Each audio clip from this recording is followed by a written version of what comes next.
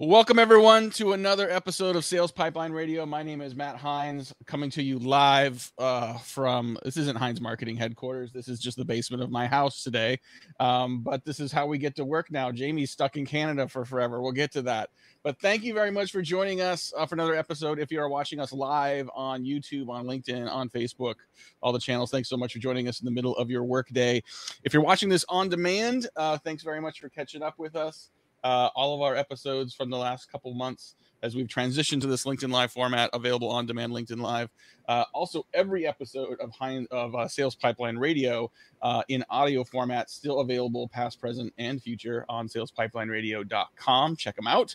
And if you are watching us live on LinkedIn today, we will be watching the comments. If you have questions for our guests today, questions on the topics, even comments, if you want to compliment our guest's hair, those are things that we can put right up. Those go right to the front of the line. So if you want to put those in there, we've got you there as well. Want to quickly thank our sponsor for Sales Pipeline Radio. Very excited to have Vidyard joining us as a sponsor this summer. Another Canadian company. It's Canada Day on Sales Pipeline Radio, Jamie. Vidyard, for those that aren't yet using it, it's an easy to use video solution, making it easy to create videos, host them ad free, share them with others, track their performance. We are a Vidyard customer ourselves. My assistant is a Vidyard power user. She no longer sends written emails. She sends videos explaining things. It works way better. Lots of great integrations with other enterprise tools you use as well. Check them out, vidyard.com/pipeline, and you can get a free high conversion virtual sales playbook. So thanks again to our sponsor, Vidyard. Today, very excited to have, so we're going to get into a little origin story, because whenever I think Jamie Shanks, I think cocktails in Dallas, and we'll get there too.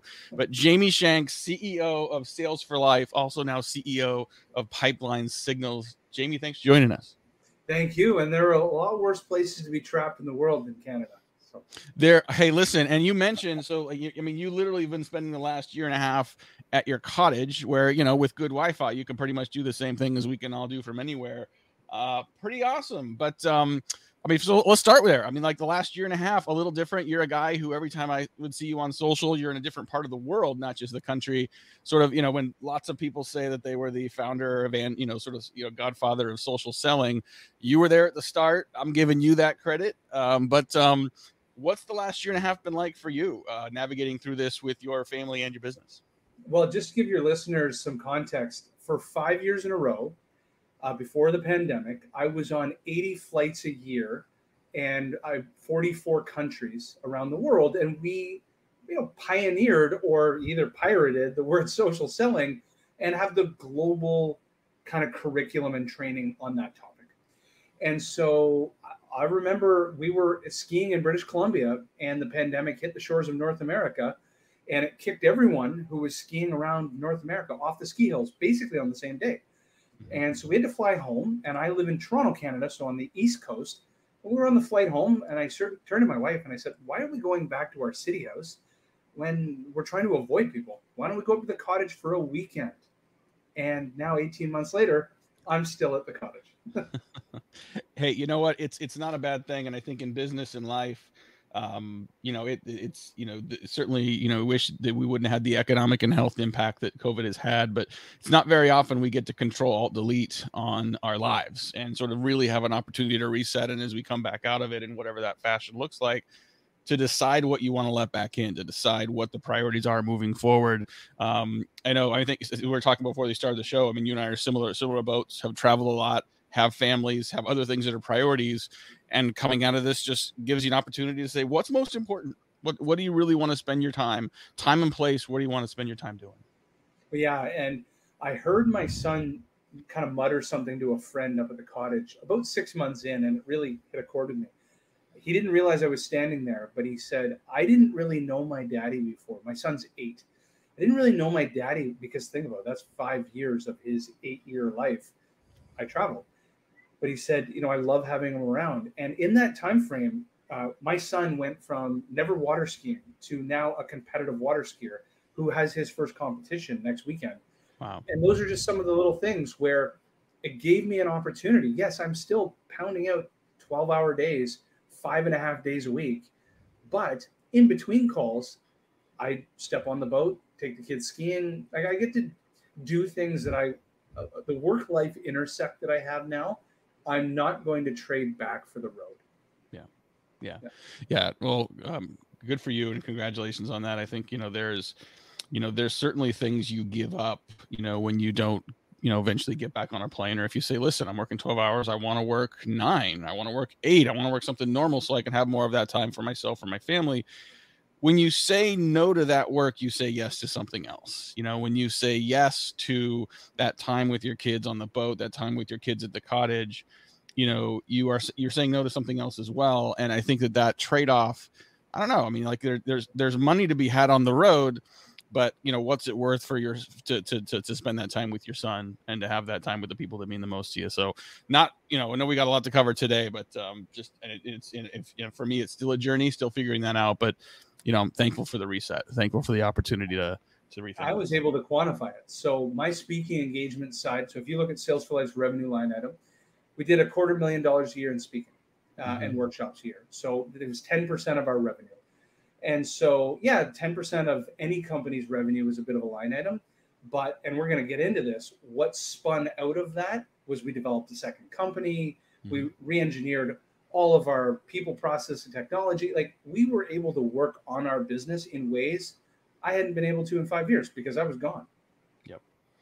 Talking today at Sales Pipeline Radio with Jamie Shanks. He's the founder and CEO of Sales for Life. And okay, we don't have to argue about who created social selling because probably no one did. But you have been there since the beginning, and I think we're really one of the starting evangelists of the category. You wrote the book Social Selling Mastery, and have created a lot of what have become sort of best practices and, quite frankly, table stakes for modern digital sellers. I think we were talking about this back at that cocktail table in Dallas, that social selling was kind of a big deal, but I felt like it was going to reach a point of maturity when we really stopped calling it social selling and it was just part of digital selling. I feel like we have made more of that migration. I think ABM is now kind of in that same kind of weird place. Talk about what you have seen on the front lines, like how has social selling evolved and matured as part of selling in general? Yeah, and so my average buyer was the chief revenue officer, head of sales enablement, head of sales ops. And when we kind of pioneered this word social selling, we'll call it from the years 2012 to 2017, every demo, every discovery call was a why. Why would I do this? Why should I evolve? Then also as LinkedIn Sales Navigator became a primary tool within the tech stack of sales teams, we started to notice a bit of an inflection point where companies were now hundreds of thousands or millions of dollars deep in a tool like this, but now their utilization rates were poor. Sellers didn't really know how to leverage it with any sort of performance. So where it was now moving into the how.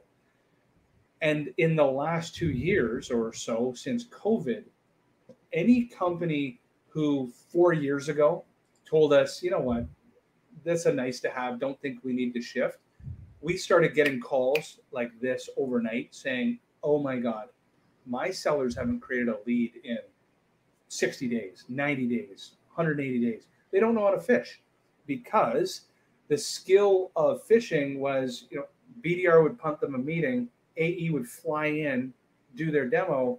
That whole model just got broken. We need a whole new go-to-market on sales generated pipeline at scale. And so recently is very much that, while a lot of sales organizations took their field sellers and just turned them into BDRs overnight out of happenstance of the reality of COVID, those people do not have the skills and capabilities to drive sales pipeline. So that the biggest change, to answer your question in a long-winded way, no one's even calling it social selling or virtual or digital or modern selling anymore. They're looking at the root problem. The root problem is my sellers are not sales or self-generating their own pipeline, and I need to fix it.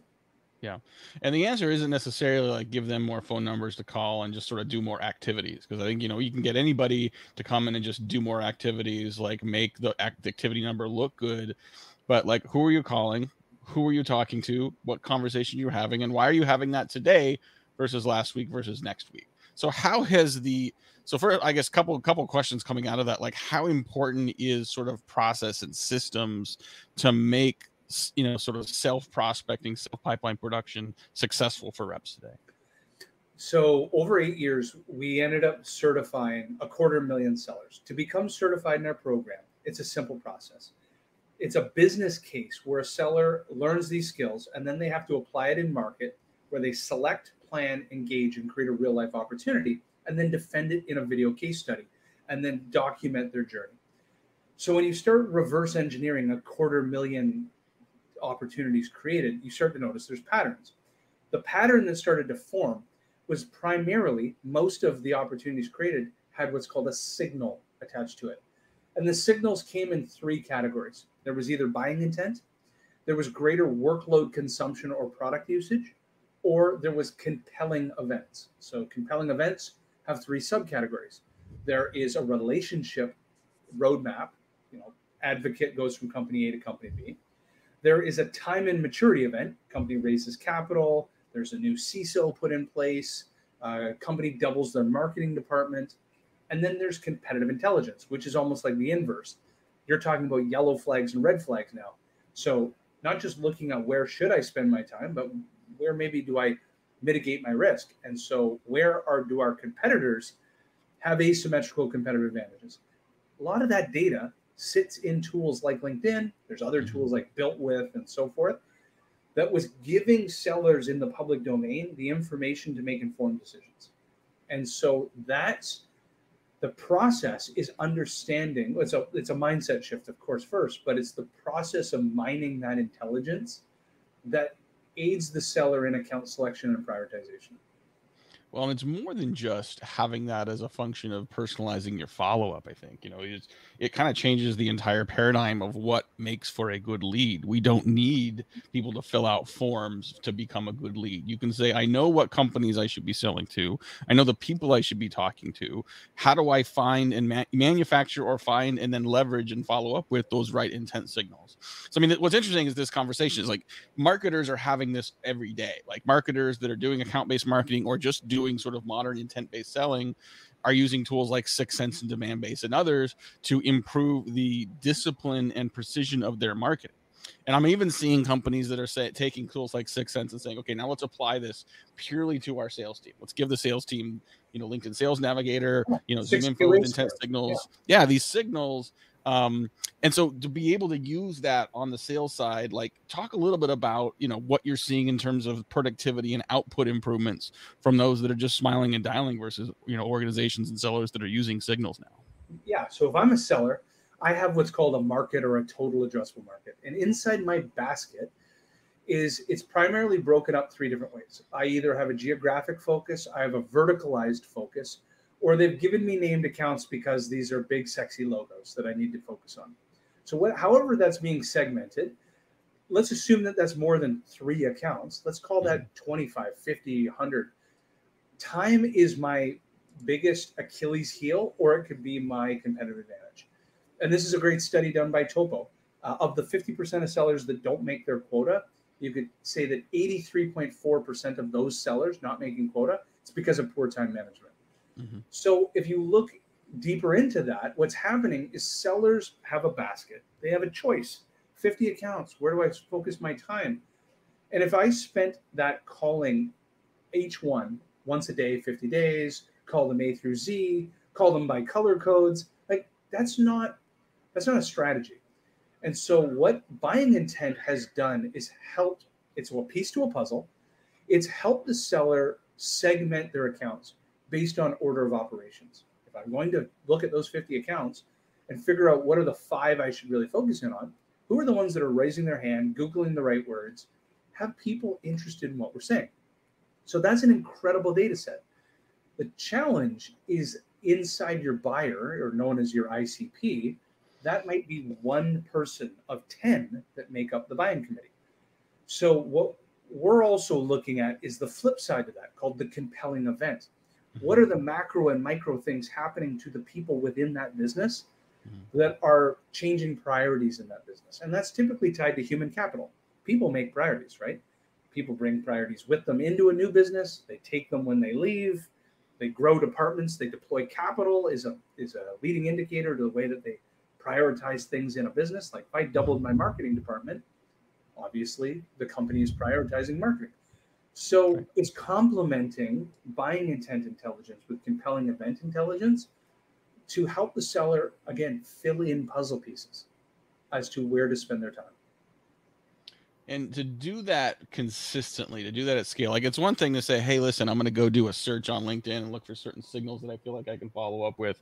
But to have, like, let's say you've got 20 sellers and you want them to be doing this on a regular basis. I'm giving you a softball here, Jamie, for pipeline signals, because I think it's a smart way of saying, like, okay, we've got this training and certification program to help organizations understand why they should be doing this and understand like where to look for it. Is a whole nother thing to say, like, where do I get all this? Like, where do I get these signals? How do I make sure I'm feeding my organization with the grist for this mill to make it successful? So talk a little bit about why, sort of how that works, and sort of the origin story then of pipeline signals, which looks like is like what's pretty shiny, brand new, like 2 months old or so, right?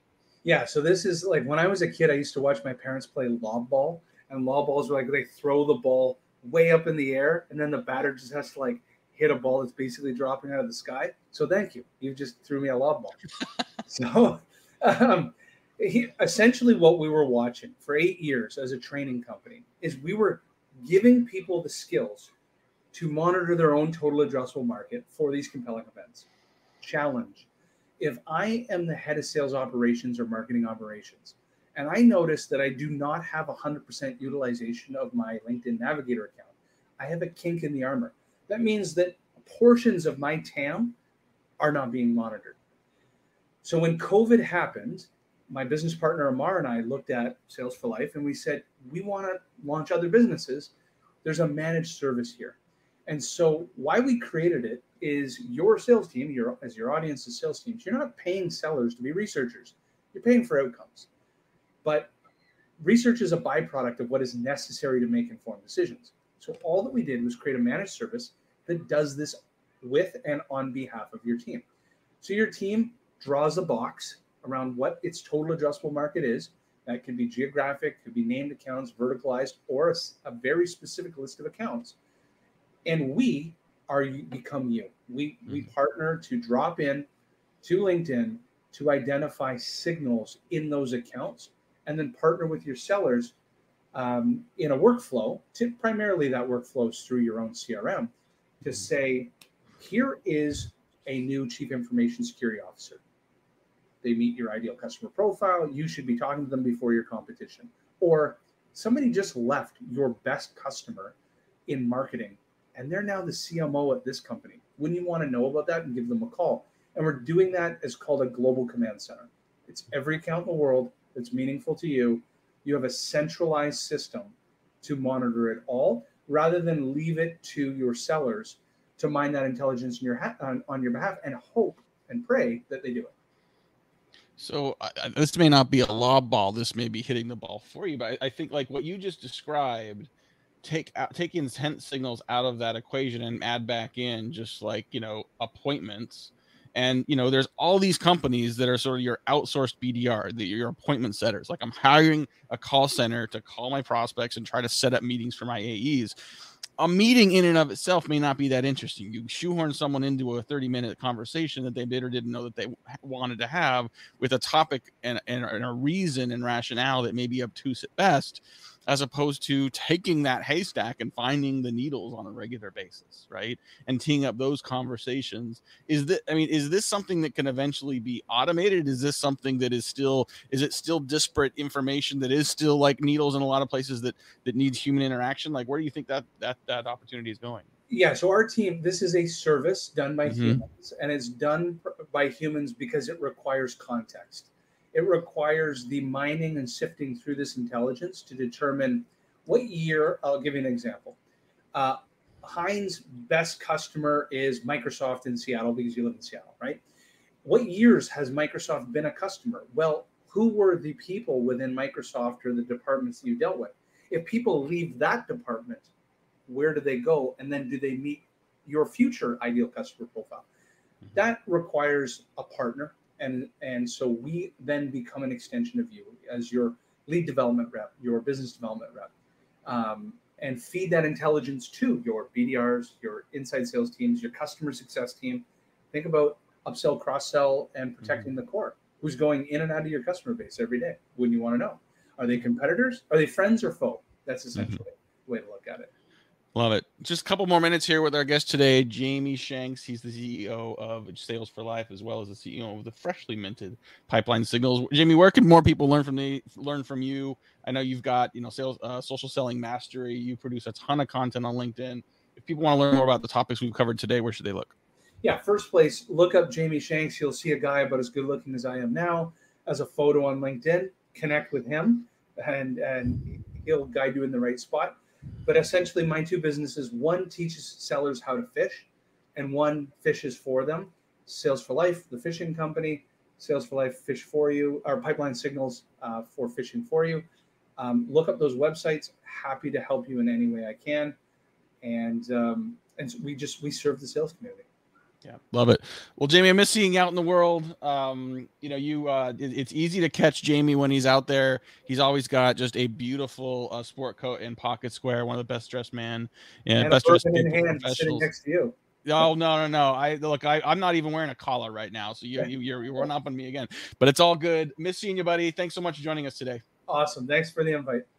Thanks, everyone, again for joining us. If you've enjoyed this conversation, if you have someone on your sales team that you think should be watching and listening to this as well, definitely check this out on demand, which will be available as soon as we stop this presentation on LinkedIn. In a couple of days, it'll be up on salespipelineRadio.com and where all good podcasts are found. Thanks again to our sponsors, Vidyard. Appreciate them being a contributor and a participant in the show. Another Canadian, so Jamie's out in the sticks in Canada. Vidyard, a little further in, like bigger sticks, slightly larger buildings. Still in the sticks. They're in Kitchener. Yeah. There you go. So vidyard.com/pipeline. Get a copy of their high conversion virtual sales playbook. Thanks very much for joining. My name is Matt Hines. We'll see you next week on Sales Pipeline Radio.